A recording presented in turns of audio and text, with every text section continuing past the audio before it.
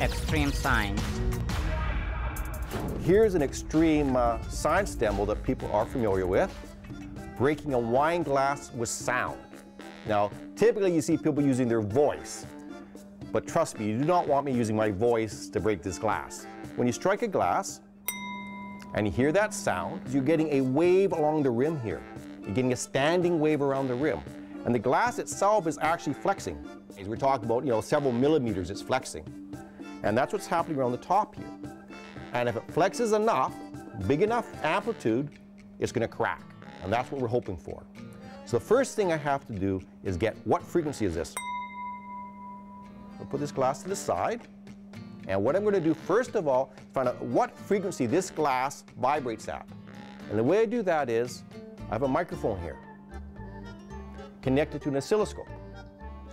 And when I get the right frequency, the sound goes up, and I'll be able to see that on the oscilloscope.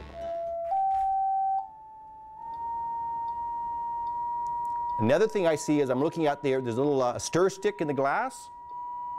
It should start to vibrate when I'm close. I'm very, very close. Ah, there. So now I'm at the right frequency. The frequency is 974.6 hertz.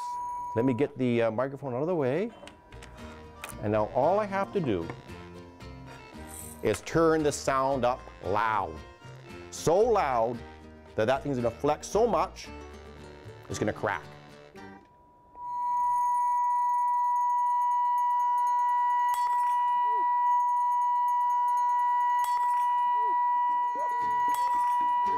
This is an old demo, but a good demo, and it's an extreme case of resonance. And kids, don't do this at home.